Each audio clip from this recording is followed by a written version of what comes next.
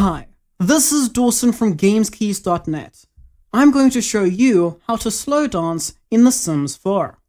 So, whether you're trying to recreate your wedding day or just want to add a little romance to your Sims' lives, this video will help you do just that. You need to have two Sims of opposite genders. They don't have to be engaged or even friends, but they do need a source of music. Any type of speaker will work for this. Turn on the speakers and choose a romantic type of music. This will be the best option for a slow dance. Click on the Turn On option, then select More Choices to choose the romance type of music.